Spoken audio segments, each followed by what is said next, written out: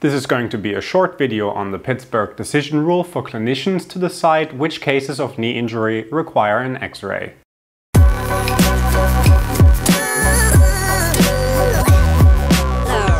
Hi and welcome back to Physiotutors. Similar to the Ottawa knee rules, the objective of the Pittsburgh Decision Rule is to evaluate which cases of knee injury require radiographic imagery and subsequently reducing the number of unnecessary and costly X-rays. The Pittsburgh Decision Rule was developed in 1994 and has been evaluated with sensitivities ranging between 77 to 100% and specificities of 57 to 79%.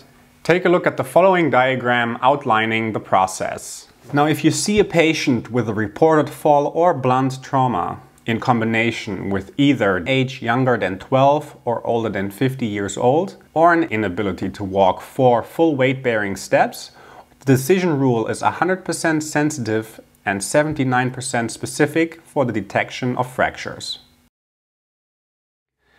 Chung et al. From the year 2013 compared the Pittsburgh Decision Rule to the Ottawa knee rules and found it to be significantly more specific in the detection of fractures at the knee joint. Now, I mentioned the Ottawa knee rules in this video, so if you like, check them out on the left or start our knee assessment playlist. As always, if you like this video, give it a thumbs up, comment down below and subscribe to our channel if you haven't. You can follow us on various social media outlets down below or visit our website at physiotutors.com. This was Andreas for Physiotutors. I'll see you in the next video. Bye.